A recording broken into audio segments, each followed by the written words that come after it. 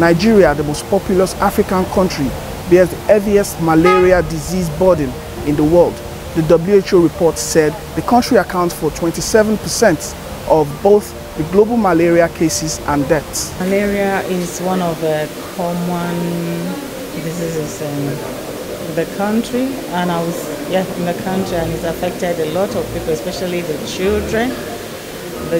I treat my kids when they come home on holidays and they're about to go back to school. I make sure they take the malaria, they do the test, take the treatment and everything so that it won't wear them down when they go back to school.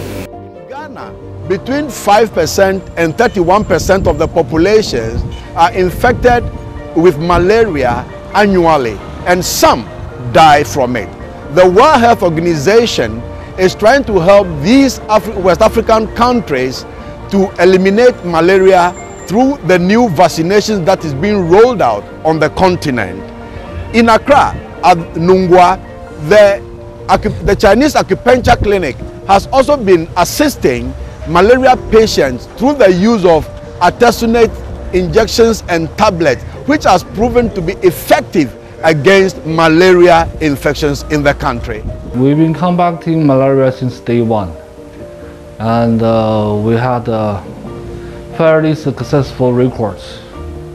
We never lost a patient due to mistreatment. We've been saving thousands of lives since 1988. The major medicine that we use is artesunate. This is a medicine developed by Chinese researchers. This is one of the major weapons that we combat malaria with. It's very, very effective. Has very few side effects. Early 1990s, we started using the medicine. The number should be in thousands, in the numbers of thousands. The average number that in the double digits.